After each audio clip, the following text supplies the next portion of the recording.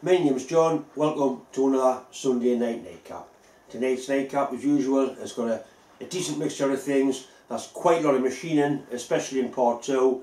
I do a lot of work on the Eccentric for the little vertical steam engine I've been working on. Some offset turning, some setting up using a Dale gauge and a chuck, 4-jaw chuck work. All very interesting stuff. I hope you like it.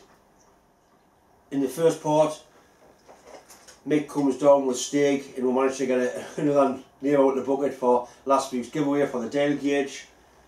I'm going to do another giveaway this week. I'll do a little bit about that later on. There's a package come in from North Yorkshire from a lad called Tony. There's a short message. All it says is, a present from sunny North Yorkshire. Love your YouTube, all the best, Tony. Tony sent a package with some really nice items in. A lot of these items I will use. Some of the items I already have, so I'll be going to give them away. Some fantastic bits and pieces. Thanks very much, Tony.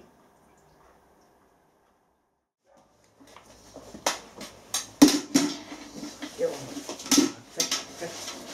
Fetch. Go on. No, come on. I think he's losing interest in the paint. Oh, there's one. Good lad. Champion. Let's have a look. Good boy.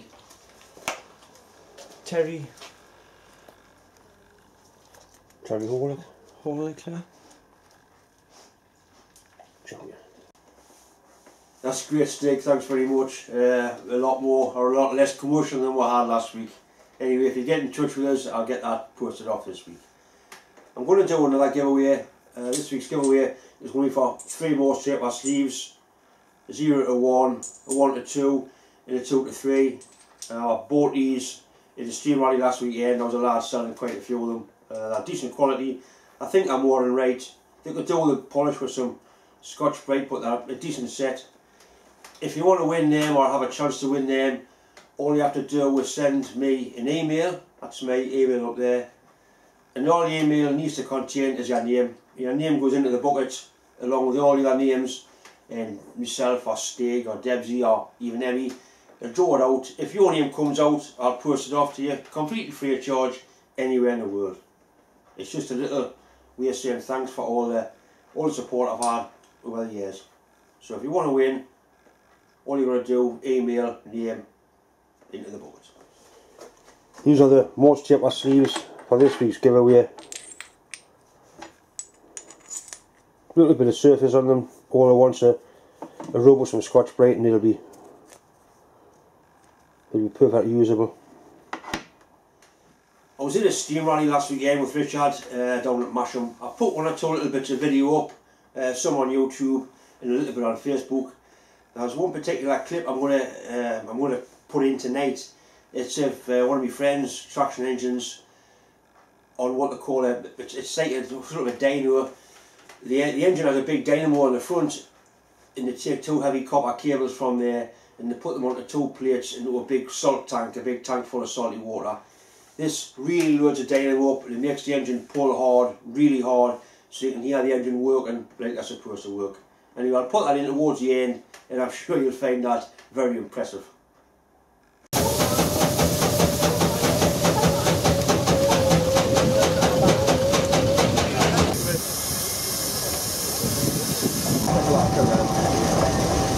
Don't pull it out. Get it off.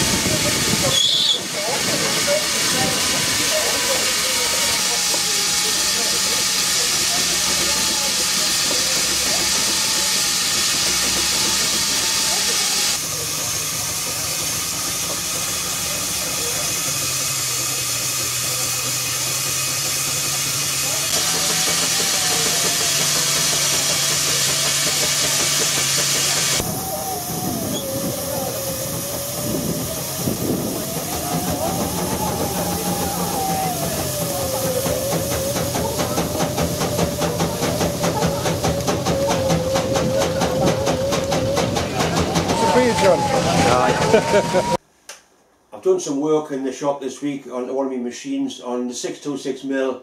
The motor went off again. That's its third motor, so I've bought a 3-phase motor with an inverter, a proper package.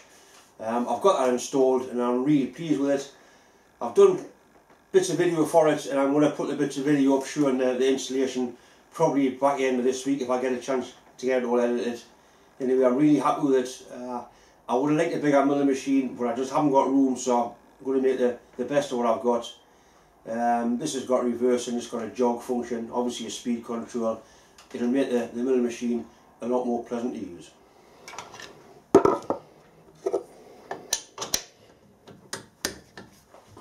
This is where the third hand would come in useful, that I haven't got. Right, that's it started.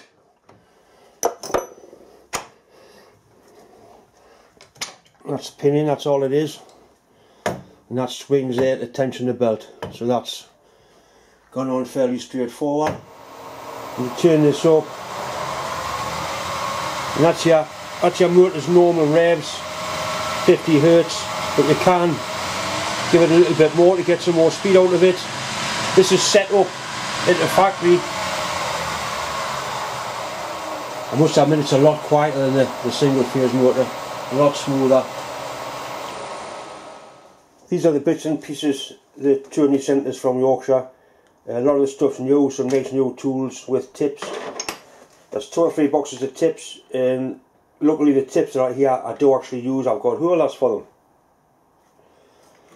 So nice dial gauge there, a metric one and a lovely box. I'll give that one to Bob because it works, but it can certainly do with a good clean and a recalibrate. That's a nice engineer's jack used on a milling machine for supporting things as you're clamping them down. There's a drill there, tip drill with coolant running through it. Interesting to have a bit play with that. A couple of sets of feeler gauges. One of them are actually marked 1943 and it's got the ministry arrow on it. Anyway, some nice bits and pieces. That's an interesting item there. I don't know if anybody will recognise it, know what it's for. I know what it's for. And that goes with it as well. Anyway, if you think you know what it's for, you could always drop us an email.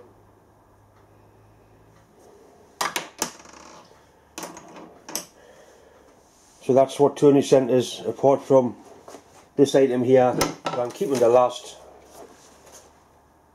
It's a 240 volt high speed motor. It's an old one. I've had power on, it does work fine. It's got a speed controller on the back and an on off switch. Mounting thing there, once new wires put in it. But I'm sure it'll be useful to use as a tool post grinder. Possibly put a collet on there to take it down to the size stones I've got instead of the chuck. Anyway, that's a splendid bit of gear. Really old.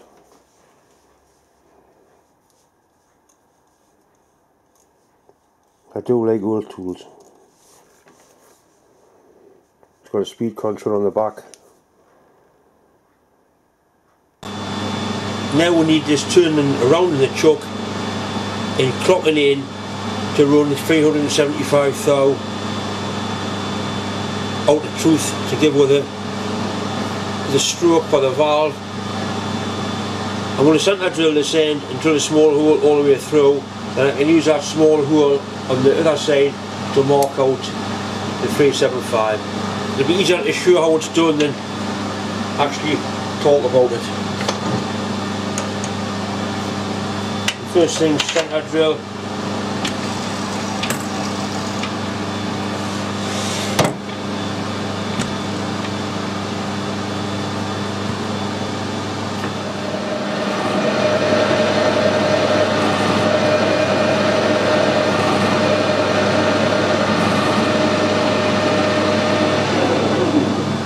The hole I'm going to bore is inch diameter, which will take away the drill I'm going to put through here anyway. We'll run this nice and fast using a really small drill.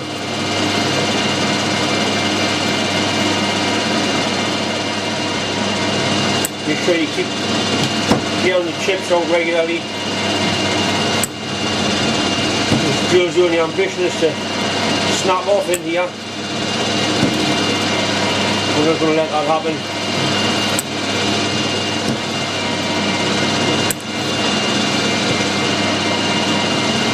Right, that's just broke through nicely there.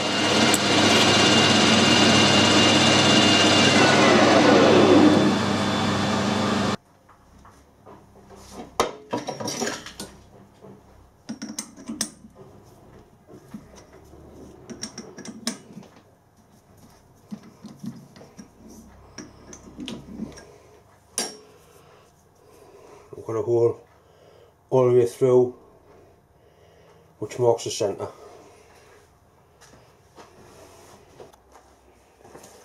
And we're going to use the digital readout on the milling machine to mark out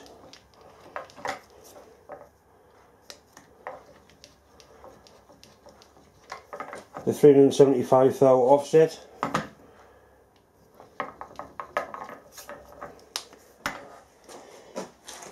I've got the job on the table not clamped down, so it's free to move. Simply bring that down and that centre goes into the hole. Clamp that down and that's that held nice and firmly right in the middle.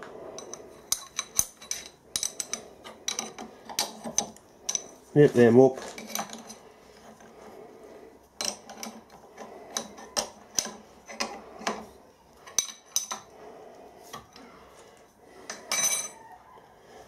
Right, now it's a simple case of using the DRO. Take it that way, 375 thou, put a centre drill mark in, reset it in the lathe, and that should be the job done.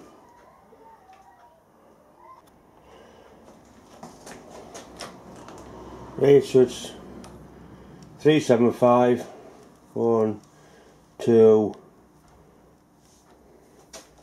3,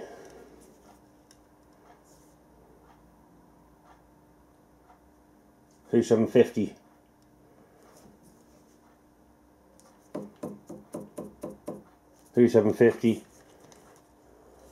Now if we drill a hole in there, that gives us the correct offset.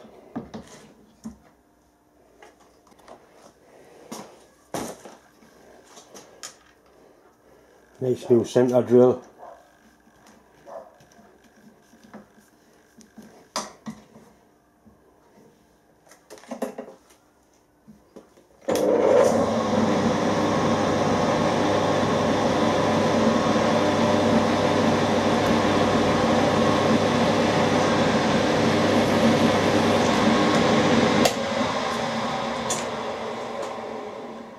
Right, so that's it marked. All I need to do now is set that to run true in the lathe, bore the hole, and the job should be a good one, as they say.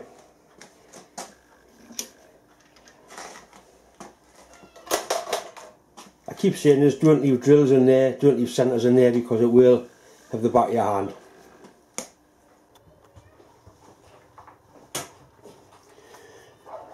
This needs gripping in a 4-jaw chuck to run true on that centre drill mark we've just put in. The first go at making the eccentric diameter, which is that one, I've left on, which means I can grip that in the chuck and I won't have any problems damaging the one we're actually going to be using. We need to set that up running nice and true.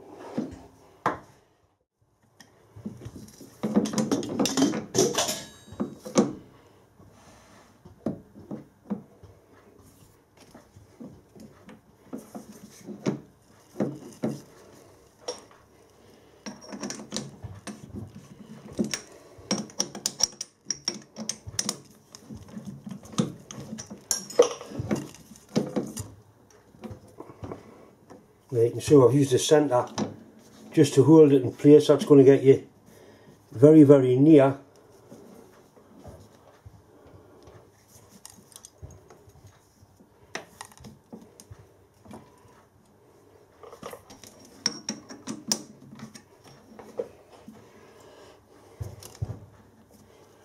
Right, I've got those kind of straight up and down.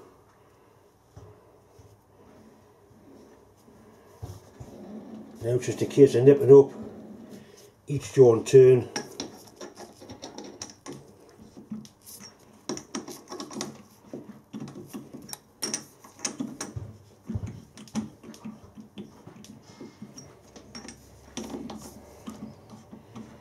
Right, so we've got a grip now.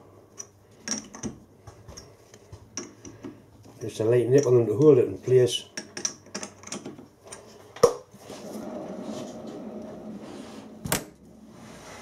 Now we can put our clock gauge into a centre and clock it in so it's running absolutely true. We must also make sure that it's hard up against the chuck jaws, which it is.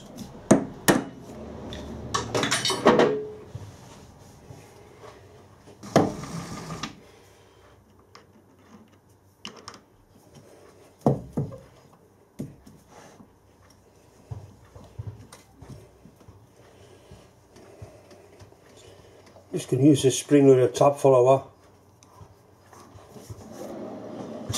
Put a clock gauge on there. You can see it's not very far away, straight out of the box.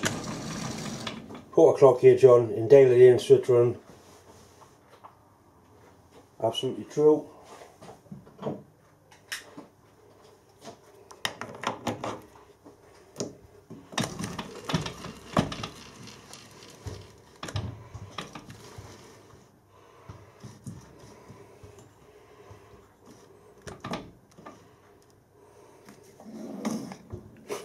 John, you idiot.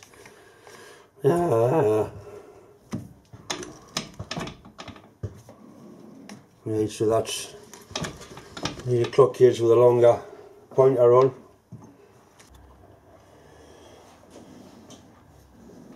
Okay, so straight away that's within 8 thousandths before I start to adjust it. So we simply find the high jaw, which is that one. Tighten the high jaw again, which is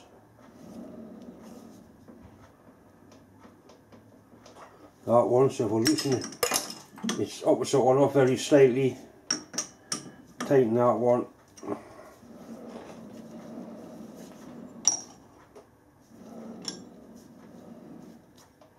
High point there.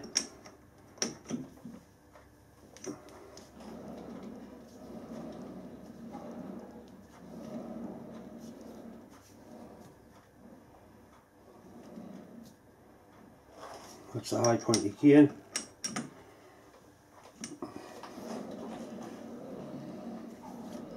There's some strange readings off this for some reason.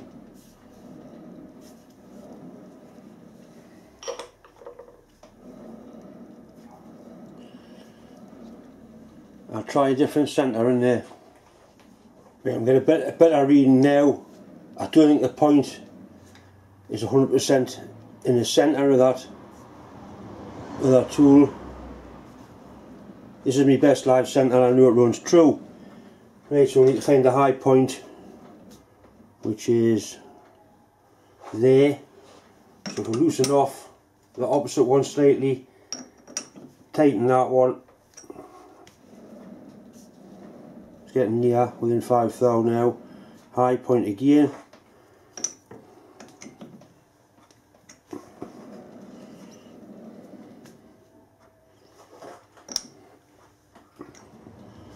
Right, that's less than half a thou. That's pretty good.